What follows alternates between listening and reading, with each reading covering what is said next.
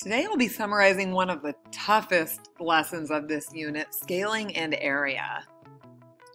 So today's goal is I can describe how the area of a scaled copy is related to the area of the original figure and the scale factor that was used.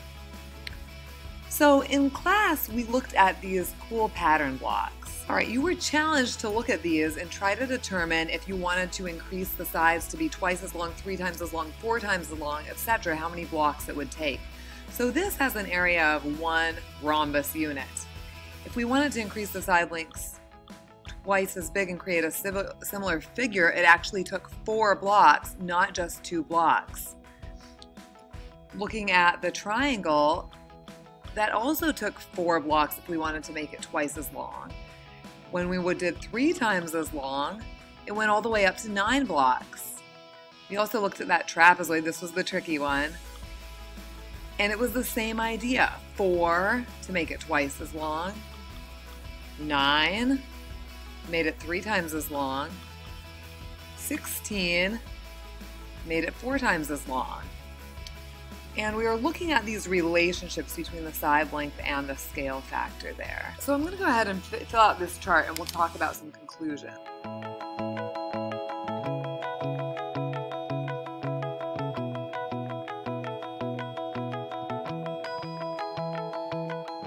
Alright, you probably noticed that you just multiply the scale factor by itself to get that area relationship each time. So we're going to take s times s to get s squared. So we looked at those patterns, and I wanted you to use it to see if the scale factor from A to B is 3, how many times larger is the area of B than A? So what we think, based on the pattern that we saw, is it should be not just 3 times larger, but we think it should be 3 times 3 or 9 times larger. Let's go ahead and check here, because this is a scale factor of 3, you can see. So if we go ahead and find the area of each of these 2 rectangles, the first one has an area of 1 times 2 or 2 square units. The second one, 3 times 6 is 18 square units. And we can see that 2 times 9 is 18. So indeed, this is 9 times larger. So can we create a general formula, something that's just generic? If the scale factor from A to B is x, how many times as large is the area of B, than the area of A?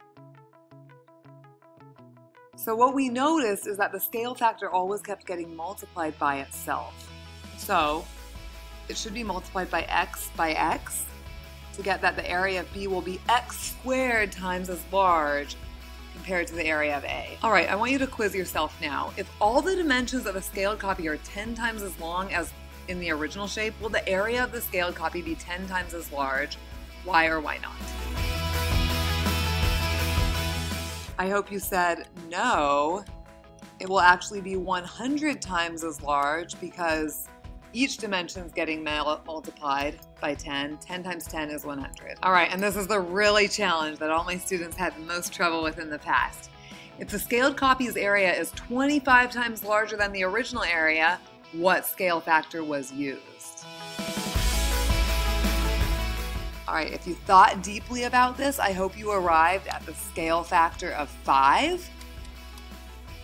The reason being is 5 times 5 is 25. So if the area is 25 times larger, you're looking for the square root of 25 or what number multiplies by itself to get that 25. All right, so today's key idea, when the side lengths of a similar shape are multiplied by any scale factor, the area is multiplied by the scale factor squared.